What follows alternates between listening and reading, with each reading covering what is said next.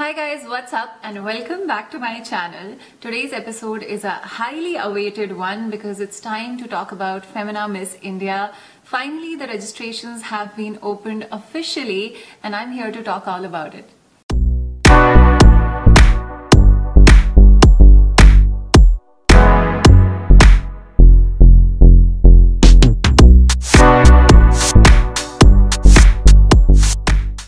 The Femina Miss India organization officially announced that registrations for Miss India this year are now open just a few days ago on their social media pages. If you're a Miss India aspirant, make sure that you turn on the notifications for the Miss India page because you wouldn't want to miss out on any important announcements going forward. In this video today, I'm going to talk all about the registration process, how you can apply and submit to be eligible for the competition, the eligibility criteria as well, because there seems to be a lot of questions regarding those, and I'm also going to be sharing a few tips here and there. So if you're an aspirant, keep watching and stay tuned till the end of the video. Let's talk about the eligibility criteria for Femina Miss India 2024. Continuing the same pattern as the last few years, the height criteria for this year's Miss India competition is also 5'3", which is equivalent to 160 centimeters. So make sure that you get your height checked at an official clinic or by a family physician as well. This has to be your height without heels, so make sure you stand tall, have great posture so that you can get your height measured exactly the way it is. The next criteria for the Miss India competition is the age criteria. Now, while the age bracket for Miss India is 18 to 25, something I noticed in this year's form is that you have to be 25 years of age as of December 30th, 2023 and not 2024. So make sure that if you are turning 26 this year, that is in 2024, you would still be eligible for the competition. In addition to being over 5'3" in height, and between the age bracket, as I mentioned, you also have to be a single female. You have to have never been married or engaged in the past as well. This is something that I personally would have hoped for the criteria to change, but it looks like this year also the criteria means that you should have never been engaged or married. And just like any other competition that gives you a chance to represent your country, India, the Miss India organization also needs you to be an Indian citizen and passport holder in order to be eligible to represent India. However, if you are an OCI card holder, you are eligible for the second runner-up position. And honestly, being second runner-up at Femina Miss India is not a bad deal at all. Thousands of women would be killing to be in that position. So don't think that that takes away your winner position,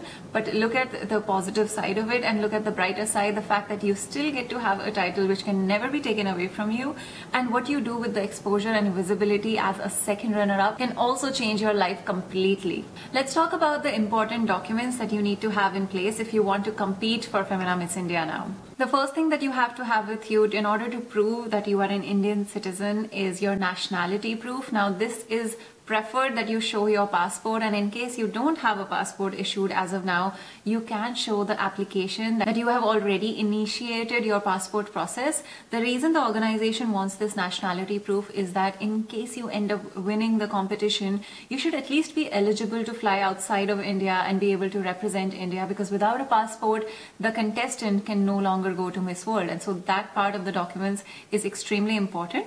If you don't have a passport right now, I would suggest you show the application for your passport process being initiated, but at the same time you should also have your Aadhaar card or your driving license, something that shows your nationality. Now, the next set of documents that you need to have is for your eligibility from a certain state.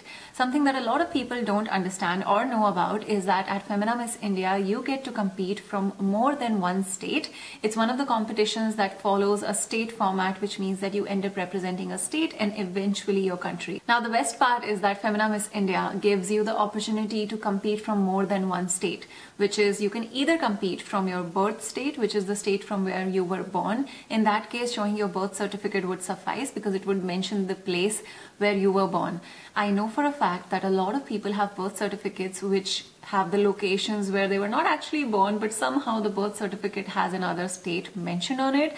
It's completely fine. You can actually be eligible from that state if your birth certificate has the name of the state on it. And in case you have your passport would obviously mention your birth state as well. The other states that you can be eligible from are your current state. Let's assume you work or are currently studying in a state, then that becomes your current state. And so to show the eligibility from a current state, you can either show your offer letter of your job, or you can show your student ID that you are studying in that.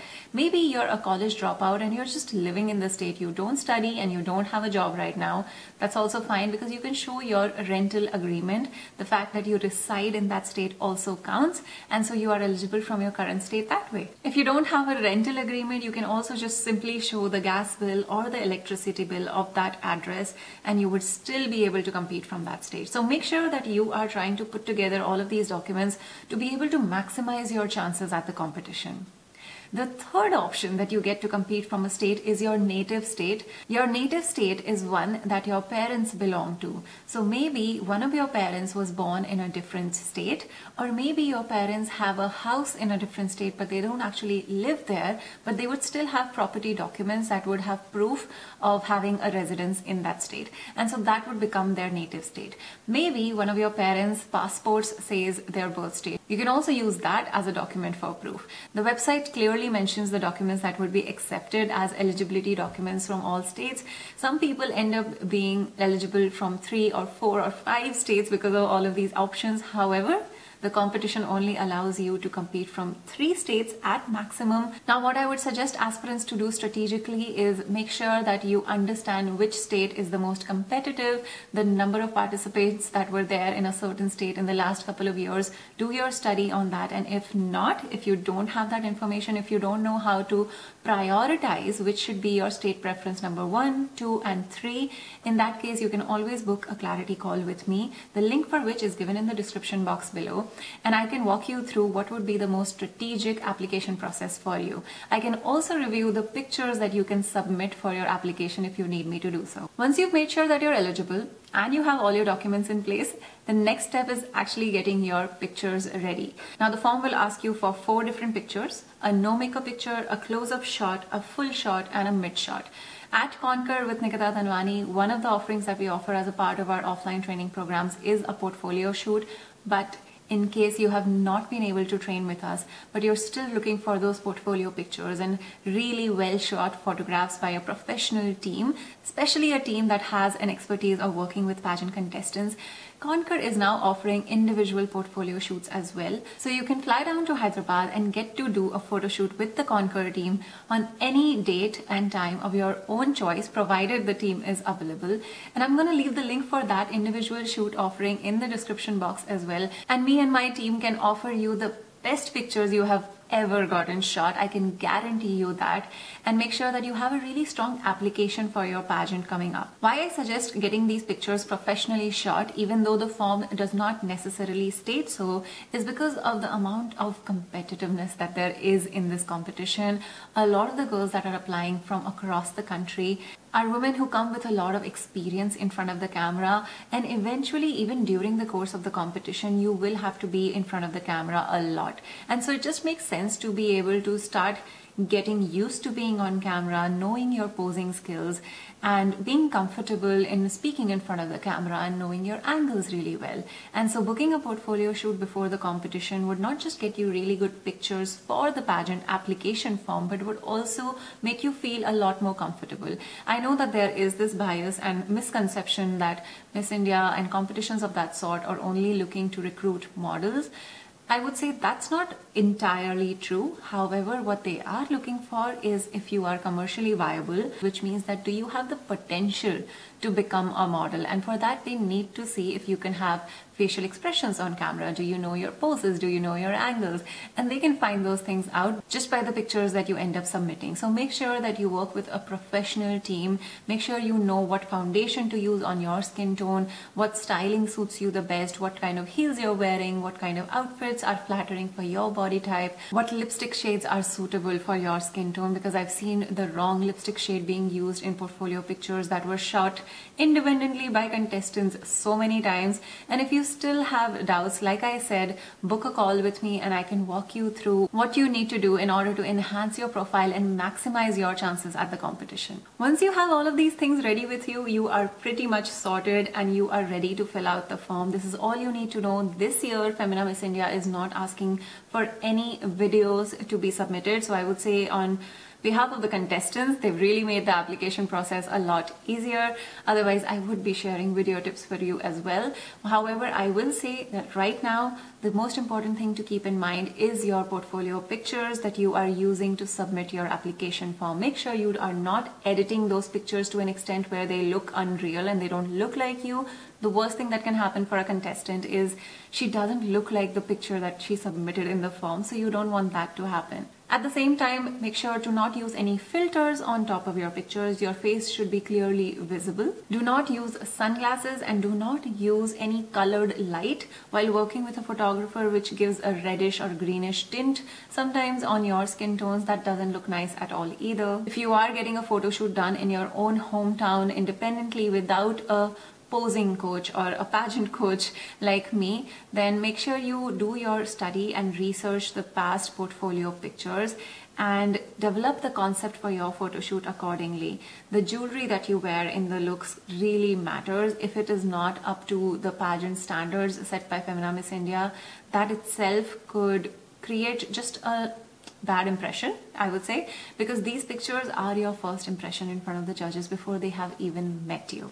Another thing to keep in mind is that even if you had gotten a professional photo shoot done, if it was done any time before the last 6 months, it is high time that you update your pictures, because you also want to make sure that you're putting across your best foot and that the pictures is also similar to what you look like currently. A lot of you may have lost weight or put on weight or maybe gotten a haircut or changed your hair color, or there must have been something that physically changed about you. And so if your pictures do not reflect what you look like right now, then that means that those pictures are not reflective of your true personality. And the last tip I want to share regarding pictures is also understand from a business perspective, why is the organization asking for these pictures? What you have to understand is that a lot of the times contestants feel that this picture is good enough, it shows what I look like. What they do not understand is that would the Miss India page post that photo shoot picture on their page?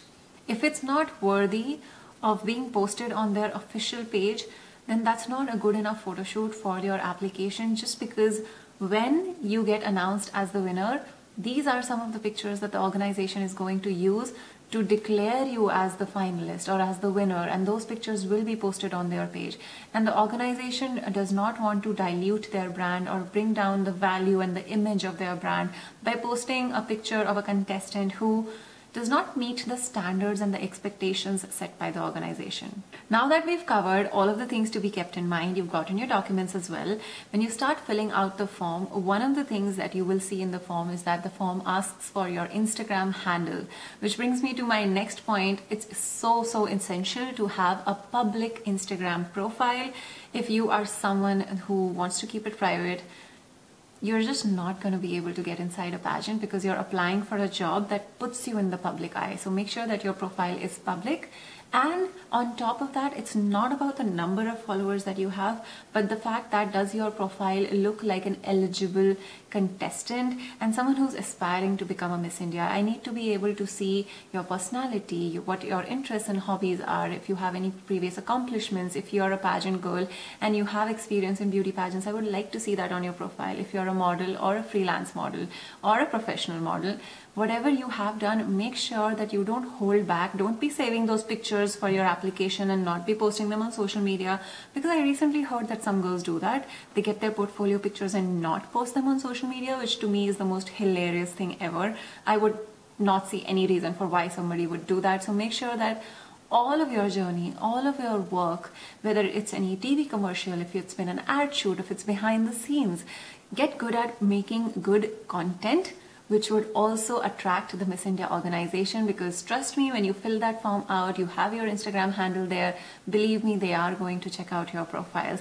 And that will be one of the ways that you will also be creating a good impression on the organization before you actually walk into the auditions. The rest of the form is fairly simple to understand and fill out, and once you have entered all of your details, the form takes you to a payment page where you should make a payment of approximately 3,000, which gives you access to the Ace Your Pageant course hosted by the Grooming School of Miss India. which will also be extremely helpful to you for your pageant preparation. And that's it. You filled out the form for Femina Miss India 2024. I know there's been a lot of questions regarding the last date of registration. The organization has not made any official statement with respect to that.